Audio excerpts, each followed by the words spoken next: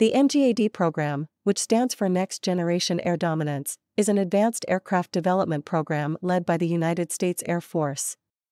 The program aims to develop a new generation of air superiority aircraft to replace the current fleet of fighter jets, such as the F-22 Raptor and F-35 Lightning II.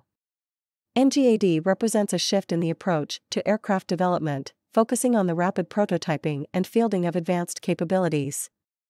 It is intended to leverage emerging technologies, such as advanced stealth, artificial intelligence, autonomous systems, and networked warfare capabilities, to enhance the USAF's ability to achieve air superiority. Please don't forget to subscribe. My name is Sophia. Please don't forget to subscribe. My name is Philip. Please don't forget to subscribe. My name is Mia.